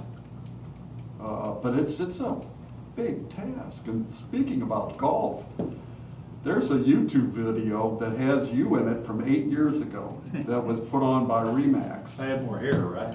A little more hair, not that much. But you talked about $28 a round golf, and you were very proud of our golf courses. It was a great YouTube, I thought. I thought somebody looking at it from outside of the village would be very impressed with it. And you were the lead, I think, on the whole thing. Well, I mean, and they haven't fallen down that much, if at all. You know, this is a hard thing, and I was here for 16 years. And it really depended on what board was in place, which way the wind blew. Because you'd have a board that would come on that would say, we need to decrease subsidies in golf, how can we do it? And we'd go that way for 2 or 3 years, and then another board would come on and say, no, we need to keep the cost of golf low to attract people to the village to pay assessments, okay? So it was a constant tug of war for years and years and years on which way it would go. And the way it won out most of the time was to keep it as low as you possibly could to attract people to the village to buy. And at one point, when I was here, the first go-round, 97, there were only 6 golf courses doing 60,000 rounds apiece. Okay, now, you can't do any more rounds. Well, you can, but not many more rounds than that. And then we came in, I want to give you history, and I won't take a line, but then you came in and built Isabella and Granada, and the rounds cannibalized themselves. And and the board came out at that time and said, please don't build Granada, we don't need it. To the Cooper people, and they said, no, we've done the study and we need it, and you gotta take it. Because we have to give you the amenity and you have to take it. And they did, and it's a good thing because Isabella and Granada were a step up. And we put more money into those golf courses, and it's attracted a lot of people here. There's no question about it, but that's the history of it, is which way the wind was blowing as far as the subsidy goes. Right. And that's a big question. And that subsidy question is alive today. Yeah, and it's not just golf. It's everything. It's everything. Everybody has a little piece of the pie, but golf has the most revenue, so it gets the most attention as far as subsidy and revenue. But that brief history. Thank you. Yeah, but the decision that we as a planning group, you know, that we've got the finance side, but we as a planning group have to decide, do we want all of our courses to be 6s or 7s or 9s, or where are they? I mean, I probably would never say we should be 10s, but you know, is 8 good enough? And that's something we need to make a recommendation to the board of what that should be. Well, the good news, we'll have to get educated ourselves. I couldn't tell you what the difference between an 8 and a 6 is. Well, the good news is, Quality of grass. even today, The amount of weeds and crabgrass over here and that over there. Okay. well, we all know Balboa's tired. We all know that that course needs a renovation over there. It's 30 years old and it's tired. But if you were to ask 10 people what their favorite courses are, you're gonna get 7 different answers. And that's the beauty of the village. There's really not one. Well, Granada and Isabella are a little bit above the others, but they're not head and shoulders above the others. And Granada's and Balboa's tired, but Balboa has the best greens of any of the courses still, and that's why people will play over there. And you're gonna, that's the good news. The good news is, yeah, you can elevate them. Sure you can. You can do a lot of things that in the short term that would make them better. But I don't know if you're gonna increase the rounds by making them that much better. Right. Just take a little better care of them and spend the money where you need to. I said when I left, we didn't have anything leased in this village. Nothing. There were no golf carts leased. There were no equipment of any kind leased. And now we have quite a few leases. And I don't know if that was for cash flow purposes or what, but we didn't. And I thought all we needed to do was keep up with the cost of living. Well, we haven't had any assessment increases to speak of in the last few years, so we've needed that money where the assessments would have taken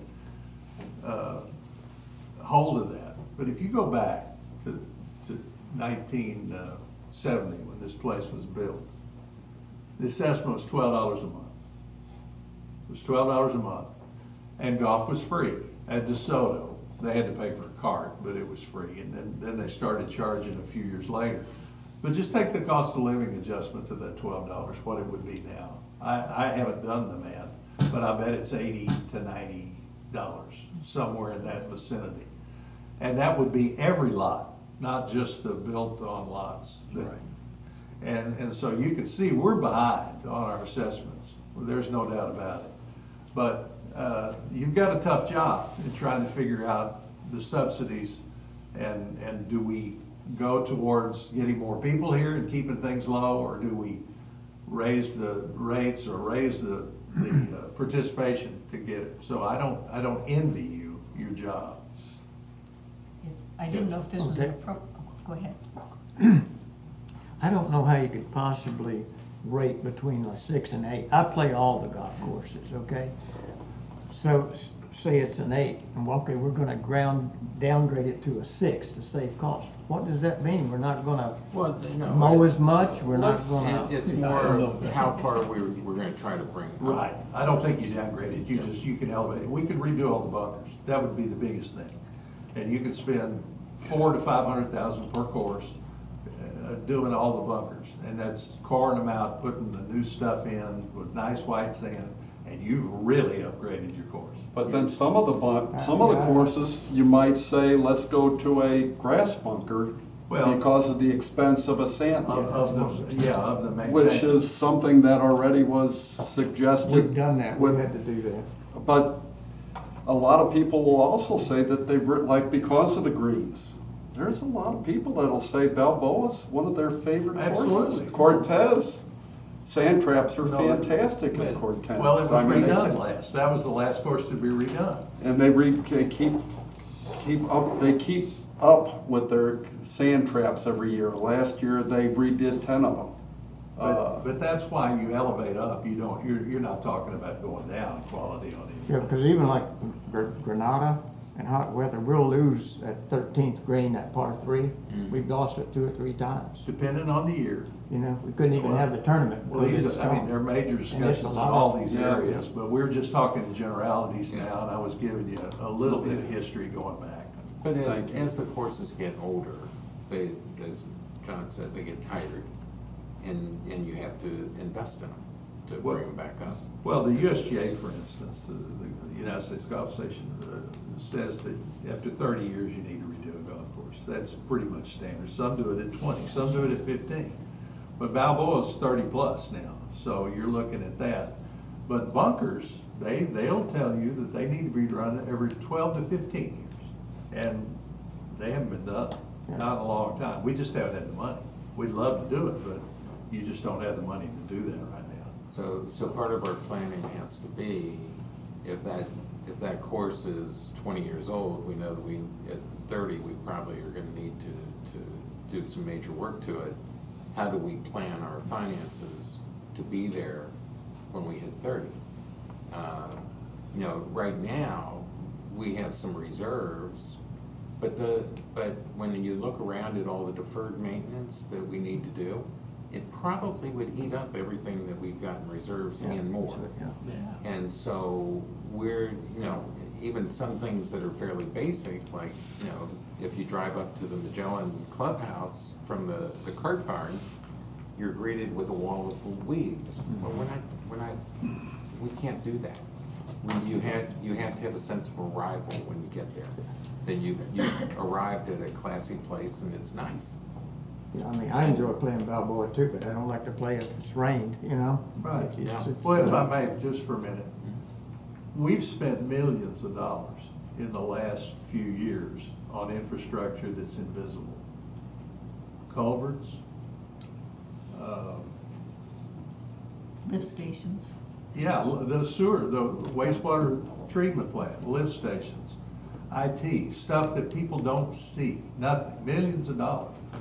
The visible stuff, I think, is what people need to see. And what we're working on right now is some little things like the Ponce parking lot, the Isabella parking lot, the Granada parking lot. They're in disarray. You can't, there are no stripes. All they need to be is sealed and stripes. And I think for very little money, you can give a visual account of the village and the first impression when you see it, elevate it a little. Some commodes and urinals that are so outdated when you walk in, you just really can't believe.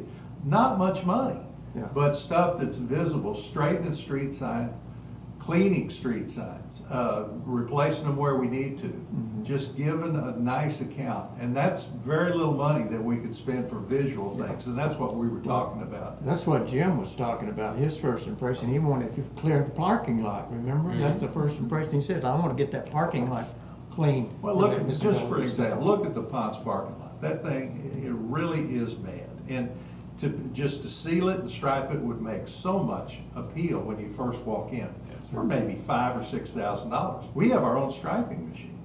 I mean, we can stripe it, we just need to get the base coat. I don't mean to take up any time. No, there's a church over on Balearic that just. They just did it. They just finished that, They right? sealed You're it, talking- striped it, and it looks beautiful. Pops, the whole thing It pops. makes an impression. Yeah. And it's This not is much kind money, of guys. a dream of mine too. I think we need to, at some point, I'll spend very little time, but I like to call it Operation Bootstrap. We've got villagers who are so disengaged, I mean, fighting and carping, and it would be nice, as I found, because I can be a carper, and being on a committee makes you like, well, heck, we gotta be more positive. And possibly, if we could, I hear about people talking about bridges at Coronado that need painting. If the POA, I think it would be fun to organize an Operation Bootstrap and let neighborhoods take over the restroom cleaning on, or the restrooms on golf courses, and maybe paint them. And, you know, there's a bunch of people who would love to be involved in these little things, and Have a competition. yeah. The bridges And painted, by everybody the way. can do a little bit of, you know, even the people who can't mobilize or can't paint. It's like, well, you can bring the people who do fruit or something, you know, just getting them involved in building that synergy, that sense of community. Matter of I fact, think it would we be have an huge in item the short there term. to paint the Magellan bathroom for $3,000. I guarantee if we put a notice up there, yeah, it's on our blue and green and yellow sheet. Volunteers would do that in a It'd cost heartbeat if us you just put $150 a in notice there and paint. said, we need a couple of volunteers to Yes. paint the village's bathroom. They'd do Yes. it in a heartbeat. Yes. The 'Cause people they are- live We there could on probably Magellan. get They somebody want to to keep it draw up. murals People on are it. awesome in the village. They But- give blood. I mean, when they have the blood banks, they love it when they come into the village. I mean, they give constantly. That's the You best- go to Garvin Woodlands Garden, Yeah. bunches of people are out at Garvin helping out, putting plants in the ground. The village people are wonderful. Yes. We Yeah. just haven't tapped, we haven't, like everybody, you just need to know what's needed. Sometimes you're just kind of sitting back, you want to help, but you don't really don't know how you can help. Well, in many ways, that help was discouraged for a while. Yeah. Yeah, very true. And we need to get back to those days. We need the support and we need the participation of the villagers. You know, John Paul and I spent a lot of time at the office, and we're looking at things and trying to figure out how to get things done without spending a lot of money. And you know, it's not easy to do. You know, we don't want to be totally disruptive to getting anything done right now, but we need, you know, things from striping parking lots to painting and cleaning, and if we could get participation in neighborhoods, it would be very helpful in a lot of that. Now, John Paul has been successful in painting bridges and stuff like that. Yeah, but and we're also planting some poison ivy down there that'll help later on. I'd like to say something. Our problem is that if you haven't looked at the new financials that are coming out to the board, virtually every department is losing money in this organization. So we're subsidizing it with our dues, and the pie just gets smaller and smaller, but our costs continue to increase. But we're not focusing on how we can get more golfers here. Do we need to raise the price? We had 212,000 rounds last year, 216 in 18, but we blame the weather. But yet we spent almost $40 a round last year, and just under 39.50 in 1918, and we're not even coming close to charging our members that kind of a rate. And we want cheap golf, but golf is consuming a lot of the budget, $2 million plus. And then right behind it's restaurants. When we actually subsidized restaurants more in 2018 than we did golf. Restaurants ate up about 45, you had to add 45 cents per dollar revenue for restaurants, where golf was down below 40%. And so those are things that we need to look long-term to figure out how we're going to go ahead and remain solvent and still have money, capital, to pave the roads. As you can see, the cracks are coming, and it's just a matter of time before they deteriorate. We have to replace the culverts. We've got probably $20 million worth of culverts to replace before we can actually do actual road, and the list just goes on and on and on. And so I'm kind of frustrated because I just see all this money going out, and we're focusing on today, but we're not looking next year, 3 years out, 5 years out. How are we going to achieve all this money? And when you look at the wish list from management, from previous management on deferred maintenance, it's mind-boggling. There's about $35 million that this association needs to cover that whole list over the next 10 years. And that's a lot of money. We need to get the village people, the property owners, participating again, not just in golf. And 212,000 rounds compared to your time, you're looking at 360, 340,000 rounds. At that point, you were looking at what's our capacity. And I figured our capacity was probably about 420,000 rounds total. I mean, that's about as good as you can do. Pretty much. How do we, it's not just golf, it's tennis, it's going to everything. Restaurants, it's everything. Somehow we got to get everybody back going again, like they used to. And when you do that, then everything gets a little bit better. But if we go to the zero-based budgeting, then that will give us a baseline of what it costs to operate, to keep the Waypoint restaurant open, and whether it's worthwhile to spend $100 a day to bring in $5 for coffee. And I'm not picking on the Waypoint because they actually made money. Yeah. And that's kind of what we're deciding on the Discovery Center. Right. Right. And it's a tough decision. It's not an easy has to be decision. looked at in that vein, right? Yes. In particular. And unfortunately, over the years, there's been a division of the POA versus all the property owners. But in reality, the property owners own the POA. They are the stockholders. They are the people that control everything that goes on here. It's like, you know, Diamante is a private country club, but the village is a private club. We are here at all members of the same organization with the same responsibilities for what's going on. And so none of us can really sit back and say, well, everybody else will take care of it, because we're all members of the same organization. And I think we're we starting need to change in that. We see what John Paul is doing. We see what Lloyd is doing. We see what you're doing, Dan. And it encourages people like Kathy and like myself, and I would hope somebody like Blakeman, to get involved and to get into, yeah, it'd be nice just to go and play golf and retire and not do anything. But you see other people giving their time and you say to yourself, well, shoot, now maybe it's just 1 year, but I'll do what I can for a year and then I get to go play golf again. And I think there's a lot of people out there. And as far as I think because of the association was so non-responsive to the property owners, we got to the point where, I don't know, where you don't want to go to a certain restaurant because of you're being abused by somebody. But I think it's got to come back again where if we're going to buy gas, let's buy gas from somebody that's got a gas station in the village. Why not? Right. If we're going to go to a restaurant, let's go to some place in the village that can serve us. We have gone a long time here.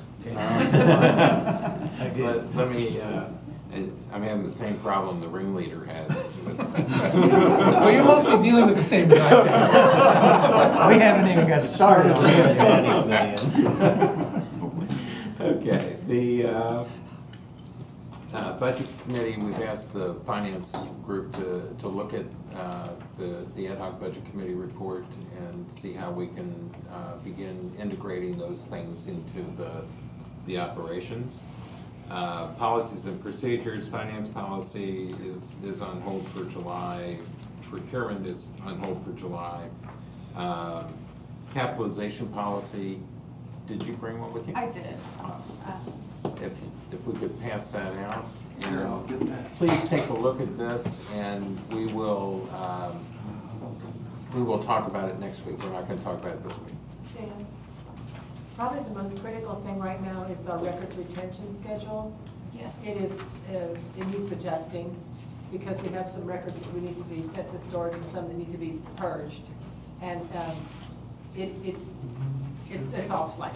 So we're looking at the records retention right now. Okay. So that's down the road? Records retention has to be quick. Yeah, we already have all of our shredding bins on site. I haven't contacted them yet to come pick them up because I knew, you know, that was a policy that did need to kind of be reviewed first. Okay. But they are gonna be calling me saying, when can I come get our stuff now? Do you have a recommendation? Does it need to come to the Finance Committee or can we rely on the AICPA or the nonprofit, the National Nonprofit Association?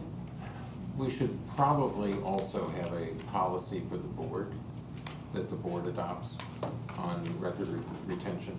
We could, for right now, we can, if that is the policy we're going to use, then that's fine, but, you know, we need to make a recommendation to the board so they can have a formal policy. Okay, so come up with something that we would like to go forward with and ask for a blessing on it? So you have the, you get a copy of the capitalization.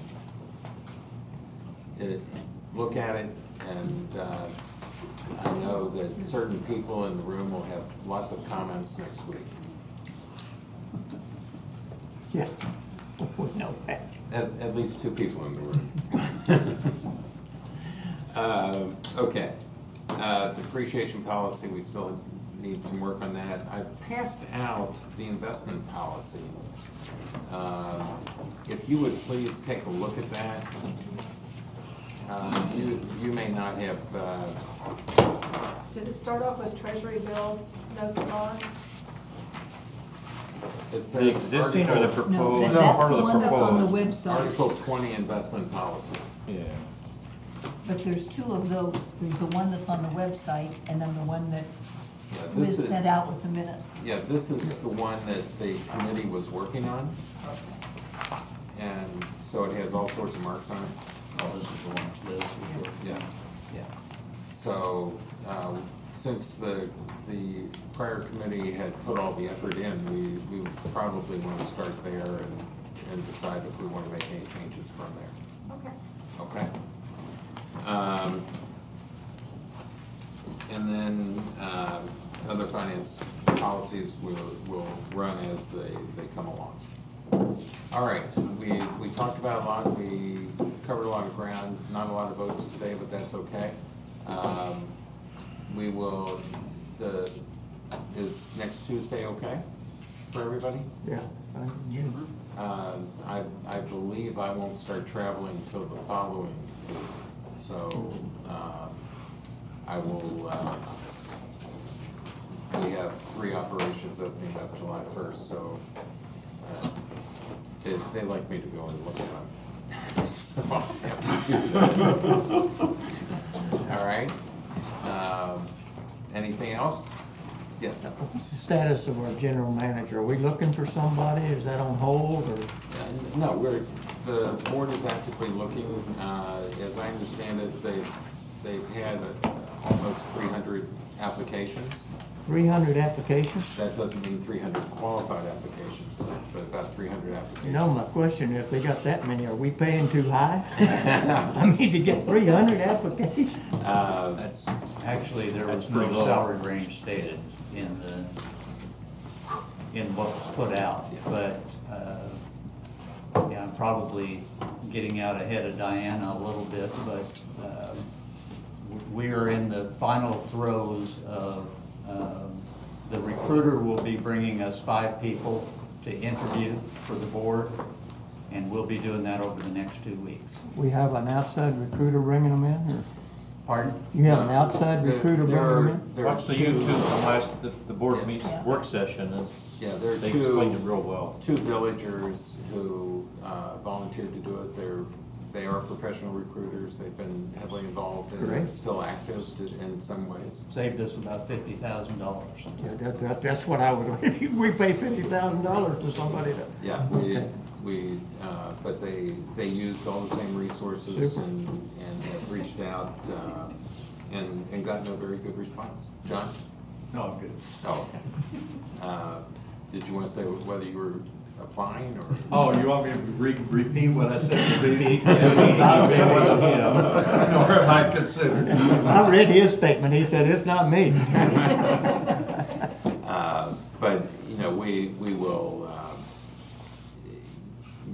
hopefully, over the next couple of weeks, we'll have some answers. Yes, sir. Is there a job description? Or? There should be one, there is a job description. I think on Mike Lincoln. And Mike? I know that the entire thing was posted out on Indeed.com. Mhm. You should be able to find it out there. We're down to, I believe, interviews next week with the board. I think that's what we're trying to set up right now for the 5 finalists, if you will, to be interviewed directly by the board. Especially in our group with strategies and all that, I would think at some point we'd want to get him involved early on, wouldn't we? Him or her. Yeah. Or her. Gosh, you gotta be politically correct everywhere. Everywhere. You do. Gosh, I'm sorry, Terrible Kathy. life. I was offended. I'd like to have about 5 minutes next week on the agenda. I've gone back through the auditor's reports that are posted online for 2016 and crunched a little bit of history on the return per dollar spent for each of the major departments that we have in the village. It's interesting when you look at it. But the point of doing that, it may also be something we may want to consider to be a measurable metric going forward. For every dollar spent, here's our history on what kind of return we've gotten from that dollar. And because during the course of the year, your overall dollars are going to move up and down. But what's the actual return per dollar spent doing? And you can measure improvement or disimprovement that way. So, you know, just something I can share. All right, Janet, did you have anything you wanted to add? I do not. I do not. You're gonna present the financial report tomorrow on the board? No, I thought Karina was doing it. No. Oh. Good way to bring her in. I'm sick tomorrow. No, I will do it. I think she's calling in sick. It's too early to do that. I did do a very preliminary cash flow projection to the end of the year. We need to talk about that and see if we can. It looks good, but we need to make sure we have our capital in there, our capital purchases. Yeah, we have, based on what should be a reasonable estimate of revenues, we should be okay, but that assumes everything is good. Yeah. And so that's, we can't naturally assume all that at this point. I would hope that the new general manager would be a finance guy. Not a guy necessarily. Or Individual. But somebody, oh yeah, that's what we need. We need a finance guy. Finance, golfer, tennis player, pickleball guy. Okay. Billionaire. Personable, smart, Yeah. Yeah, somebody maybe wears all around. glasses. Five-star player. Well, I'm a marketing person by nature. You look like a finance guy to me.